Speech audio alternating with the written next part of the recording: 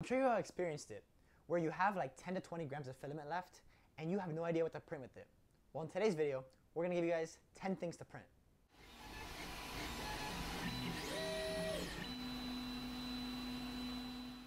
Our first item is this 4-gram zip tie. Now, I wouldn't really recommend printing in PLA like I did because it kind of bends and breaks, but if you do it in PETG, it works very well. And this is just really helpful for tying things permanently. The next item is about 1 gram, and it's this universal valve cap.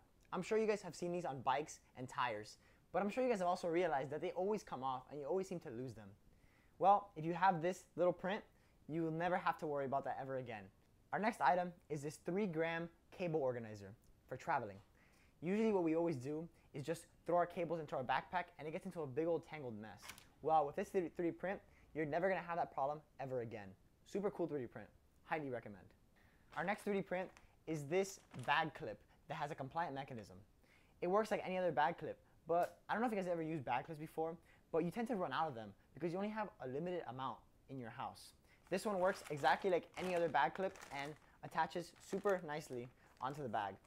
The next item is this spinning top made by Bamboo Lab, which takes about 2.7 meters of filament and 30 minutes of time to print. It's pretty good, and most spins last about 40 to 50 seconds. The next item is this PTFE tube organizer, which takes just 0.41 meters of filament and 13 minutes of time to print. It's almost identical to the one made by Bamboo Lab, and when you get enough of them, you could just organize all of your tubes, and it looks really good. Another item on our list is this PTFE removing tool. It's super cheap, costing about 0.3 meters of filament and only taking about 10 minutes to print. It works super well too. The next item is this filament meter so that you can measure how much filament you have left on your spools. It costs about 3 meters and 30 minutes of time to print.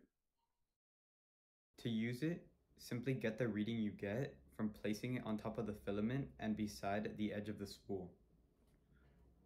The next item is a fidget toy, specifically a fidget clicker, taking about 2.3 meters of filament and 18 minutes of time to print. Just for comparison, let's hear the difference in sound between the fidget clicker and a normal pen.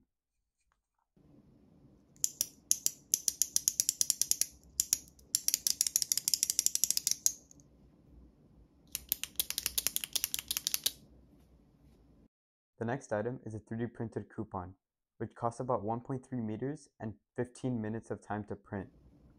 Although this gift might be simple, it makes for a really good gift. Thank you guys so much for watching. We really appreciate your support. Remember to check out our Maker World and our Instagram, and let us know which of the prints was your favorite in the comments. Remember to like and subscribe, and we'll see you guys next week.